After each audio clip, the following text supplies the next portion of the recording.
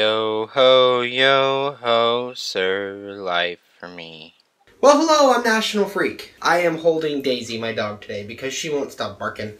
So I'm trying to keep her calm. So don't mind her if she's in the video. I love you too. I love you too. So I'm doing another server life. I've actually had quite a few of these recently, but this one is the most recent one that's happened to me. So today's Thanksgiving, so when this happened was the day before Thanksgiving, which was yesterday. We had 4 people scheduled, and we work at a breakfast restaurant, so we don't need that many people scheduled. Normally on the weekdays you have about 3 people scheduled, so there was 4 people scheduled in case it got kind of busy, which it did. It got incredibly busy. So we're all 4 of us are scheduled, we're all running around, we're all doing our thing. And I've got this one lady, and she sits at this one table. And this table I get has been known for having people who complain.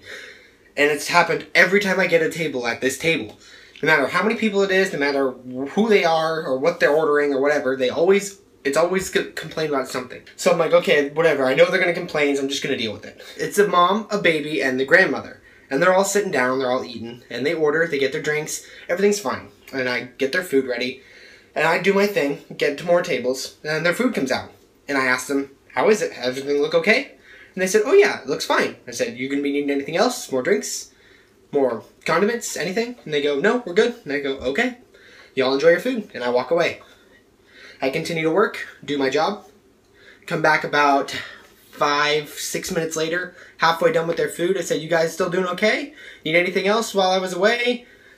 Everything tastes good? And they said, oh yeah, everything's fine. And I said, okay, do you all need any refills on your drinks? And they said, no, we're good. And I said, okay. So, what had happened with this table is they had ordered coffee at the beginning. And I had to brew some new coffee because we had just ran out. So I let them know. And coffee averagely takes about 3 minutes to brew an entire, 2 gallons of it. I had forgotten about it because I had gotten 3 more tables since then. So whenever I brought their food out initially, they said, oh yeah, we need that coffee. I said, oh my god, I'm so sorry, I completely forgot. I put all the blame on myself. I said, that was my fault, I'm so sorry, that was all me. So I brought their coffee out quickly, I ran it out to them. Again, I apologized, I said, I'm so sorry, I should have remembered, I was pretty busy. And the grandmother who was at the table, she said, no, it's okay, it's no big deal. And I said, okay, well, again, I'm sorry. I walk away. I'm in the back, doing more of my job, rolling silverware, putting up dishes, putting up glasses, wiping off counters and all that junk. Whenever Cheyenne comes up to me and goes, hey, did table 8 complain to you? And I said, no, they seemed perfectly fine. And Cheyenne says, well, whenever they went up to the front to pay, they complained. And I said, oh, well, what did they say? What did I do? And she said that this mom said that she had had the worst breakfast of her entire life.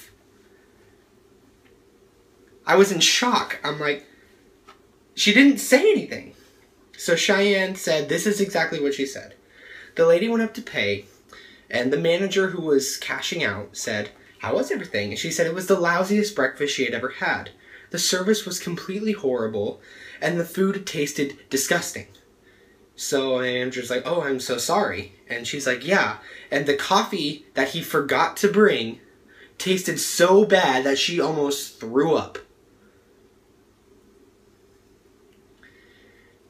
I didn't know any of that.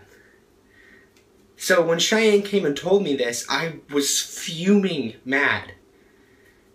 Because I had checked on them. I had asked them how their meal was going. They didn't say anything. To hear that they insulted my service and the quality of service and meal that they had was horrible, and they wanted to throw up, and that I wasn't attentive, and that I forgot to bring their coffee. One, that's a lie. I may have forgot to bring it quickly, but I did bring it.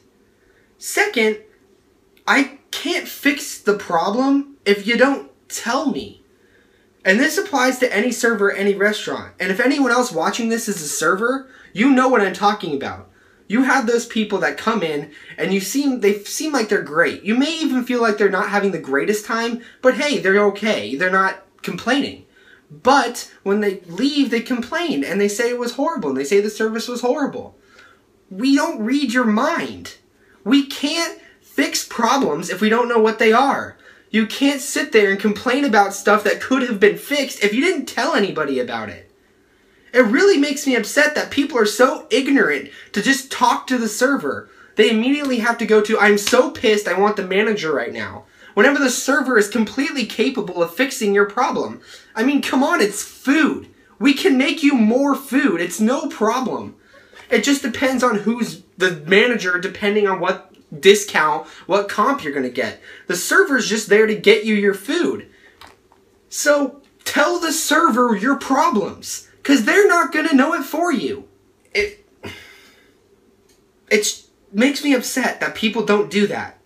It makes me look like the stupid one whenever they go up to pay, when my manager is checking people out, and they complain to her, making me look bad. And I know some managers understand that people are like that. My manager is extremely understandable when people come to that, because they know people don't talk to the server or whatever, and they always go to the manager, so she's all cool about it, so it's no big deal.